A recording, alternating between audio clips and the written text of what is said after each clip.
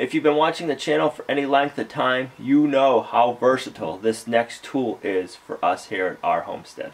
Good morning, Modern Steaders. This morning I thought we'd continue on with our series of the tools we use for building our homestead. We seem to get a lot of good feedback and a lot of questions from the first video we did, so let's continue on with it. The tools that we're reviewing in this series are the tools that we used when we built our house here at our homestead, and the tools that we use constantly when we're doing all of our DIY projects. Today we're going to talk about 4 more.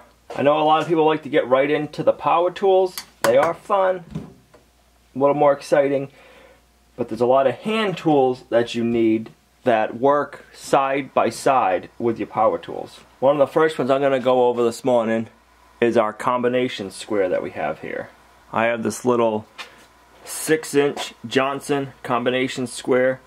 They make 12-inch ones. I find the 6-inch one is nicer for what we use it for. I use it for a lot of drawing of lines and finding depths. I used it a lot for marking where we were going to be cutting on our tongue and groove pine boards for our outlets when we were building our house. The nice thing about this is you can find your depth and you can lock it in place. And then if you need to know how deep you're going, you have your gauge. If you're setting up your table saw and you want to know how high to make, if you're making a dado cut and you want to know how deep for your blade to go, it works really well for that. For setting up your skill saw, if you're moving your fence and you want to go a certain depth, it's great for that. We used it. I use it all the time when we're making furniture, when you're getting real fussy and finicky for the depth of your dado cuts. The Swanson ones has a nice brass lock nut with knurled grips on it, which is nice. You tighten it up and it locks it in place. You loosen it and you can slide it. You can take it all the way out. It's spring loaded in there. Make sure your groove's lined up with that in there. Push it up, slide it in, and then tighten the nut back up. It also comes with a the little brass nut down here. You undo that, and it gives you a scribe so you can mark. If you don't have your pencil, you can mark your line, which comes in handy. It's not always the funnest thing to use. Some people love using a handsaw. I'm usually trying to get stuff done fast around here.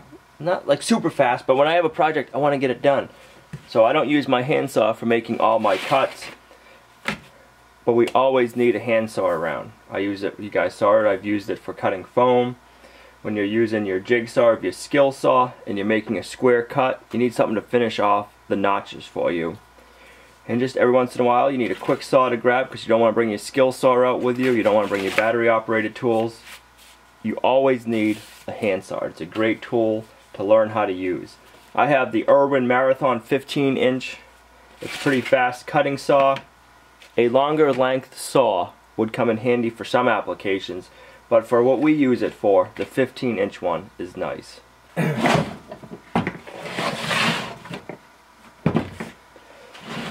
We have our jigsaw here, or if you don't want to be using your handsaw to make the final cuts in the notches, you can go to your jigsaw.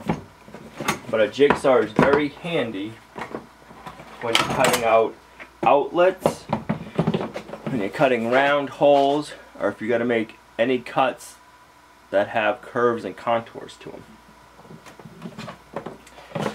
We have this DeWalt one. I've had this for many years. I was trying to think of when I bought it and what I bought it for. I can't think of it off the top of my head, but we have used it many times. It came in very handy when we were building our house. Our house inside is all V-grooved pine, so when we were putting all the pine up, we had to cut and notch out for all of our outlets, our windows. So the jigsaw was a go-to tool while we were building the house. We put wood flooring down, so if we had to cut out and notch out for our air vents, the jigsaw is the go-to tool. This is a DeWalt variable speed on the trigger, so you can make it go faster or slower. The plate, you can tilt it and angle it if you want to make a 45-degree cut. You can change the direction of your blade. If you move this lever right here, it shows you the positioning of the blade. It can kick it forward. On the DeWalt, it comes with the Allen head wrench. Loosen up your bolt and then it frees up your plate, and you can make your adjustment for your angles. And it's got a little gauge on the back to let you know what angle you're on. Then you can tighten it up when you're on the angle you like.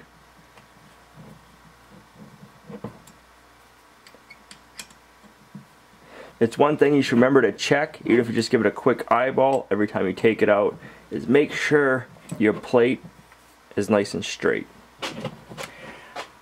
I have a lot of DeWalt tools, and the biggest reason for the DeWalt tools, they're a good tool, a fair price, and one of the things I really liked when I was buying them, they come with this nice sturdy plastic case. Some people don't like the cases, they say they just throw them away. The way we use our tools and store them, the cases come in very handy. I also like having the case because it gives you a place to keep your extra blades. I found that the Bosch blades, right now I really like the Bosch blades. They give a good clean cut and they stay sharp for a while. I also like to keep a drill bit in my case that's the same size or bigger than my jigsaw blade. Because a lot of times when you got to start a cut, it's in the center of a board and you're cutting a circle or something, so you drill it out with your drill bit, then you have a place to start, put your blade in, turn it on, you can start your cut. And if you don't keep a drill bit with you, you're always looking for one.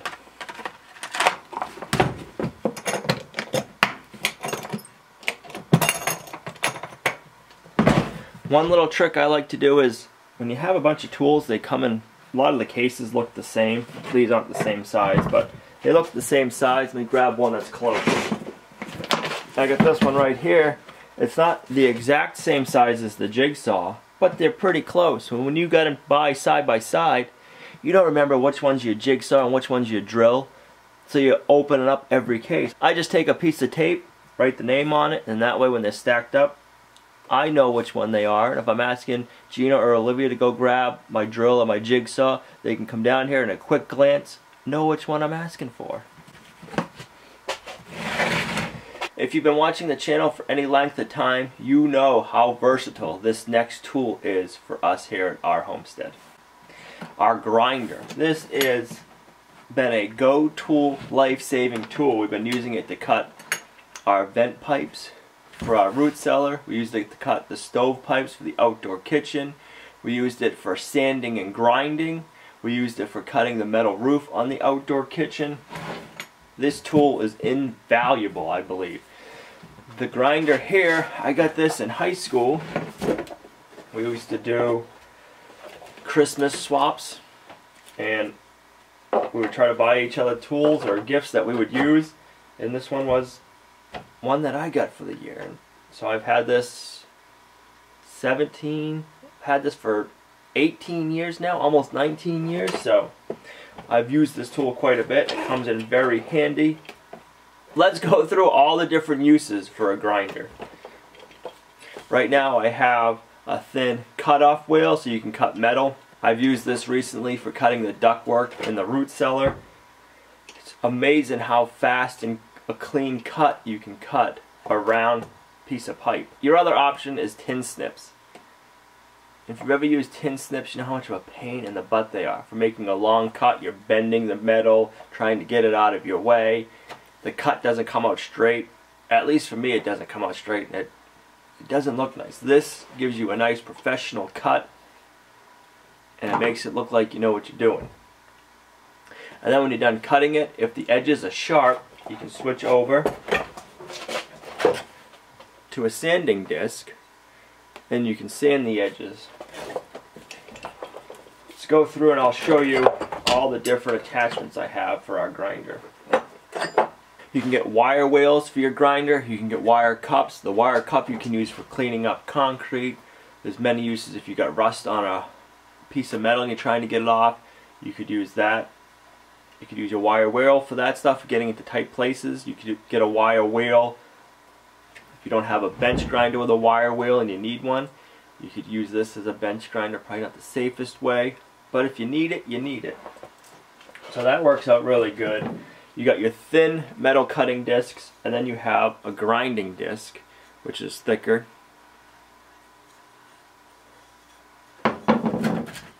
We have different grit sandpaper. We get 80 grit, 80 grit, 36 grit, 20 grit. You can get really coarse with these things, and you can really take off a lot of wood, metal really fast with your grinder. They also make this style sanding disc. I don't know what they call it. One of the Modern Steaders who came to the pig harvesting class gave me 3 different grits to try. I haven't been able to find them on Amazon, so Anthony, if you're watching the video, let me know where you got these grinding discs. They work awesome. Or if any other Modern Steaders know where you can get this style sanding disc, grinding disc, leave it in the comments down below. I'd love to put a link in the video. These things really work great.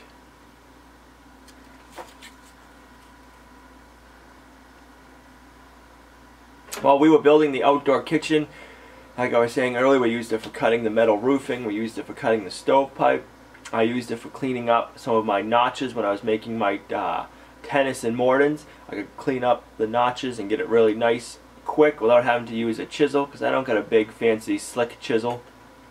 So I would just take my grinder with a sanding disc on it and sand everything nice and flat, and it worked good.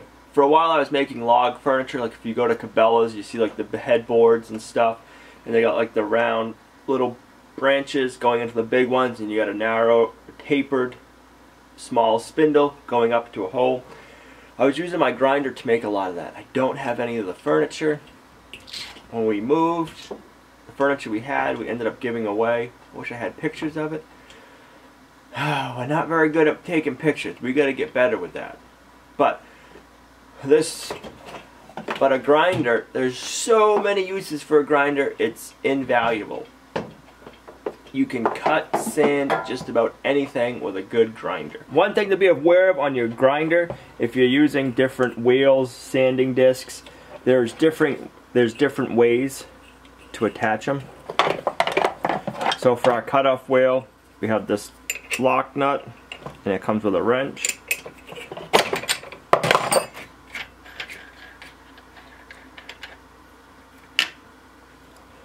And you have a backer that you need to put on the back side. On your grinding wheel, it's the same thing. You're going to attach it the same way. On this style sanding disc, it's threaded. So ours has a button on the back side you push in, and that locks the head. If not, it can just freewheel on you. So you push your button, spin it until it locks, and hold it in place. So this style, you can just screw right on. There's no lock nut or anything else. Same thing on our wire wheel. It's got a threaded nut on it. The one that's the big difference is if we're using a sanding disc. We got a backing plate. We put that on first, put our sanding disc in place, and grab our lock washer. It's tapered, so it's meant to fit in place. Hold the sandpaper in place and suck it down. And you can either just spin the sandpaper to tighten it up, but it also comes with a wrench. I find it more convenient just to hand tighten it. To take it off, it's the same thing. Push your button in and loosen it up. On the sanding disc, you're going to have to buy this separately. Your grinder's not going to come with it. My grinder came with this lock nut and backing plate. And when I was buying the sandpaper for it, I bought just the sandpaper the first time. I was like, how is this going to work? You got to buy the kit that comes with the backing plate and the lock nut. It's not very expensive. When I got this tool, I want to say it was around 80 to 100 bucks. I think nowadays you can still get them for around the same price. I'll put a link in the description down below that'll bring you to an Amazon page that'll have all the products that we've been talking about today on that page. One last thing that most of the grinders come with is a handle. They thread the grinder on both sides, so if you're right-handed or left-handed, you just screw your handle in. Having the handle in gives you more control over the grinder, and it makes it so you can put more pressure when you're grinding. If there's a certain tool you'd like me to review, leave it in the comments down below. We'll make sure we get it in the next video, if we have it. The tools we are reviewing are tools that we have here at our homestead, and the tools that we've used to build our homestead in our ongoing and future DIY projects. We have a lot of tools, but the tools that we have I don't think are anything like out of the ordinary that the average person could buy. I know they're not, because we don't have anything extraordinary. They're just regular tools, and we use them. We built our homestead here with them. So if it's something you're looking to do, you can do it, and you don't need to have huge extravagant tools. There are tools you'll need, but there's not anything that's just like mind-blowing or, oh, that's a super expensive tool. They're all fairly decent priced. If there's a specialty tool, you probably don't need it to do that one project. There's something else or another way you can go at it to get the same thing done. A lot of these tools too you can find at yard sales, flea markets, you can find them on eBay. There's a lot of places you can find these tools secondhand for a good price. Thanks for liking, commenting, and subscribing, and we'll see you right back here tomorrow at Lumnah Acres, a guide to modern homesteading, self-sufficiency, and freedom. Bye.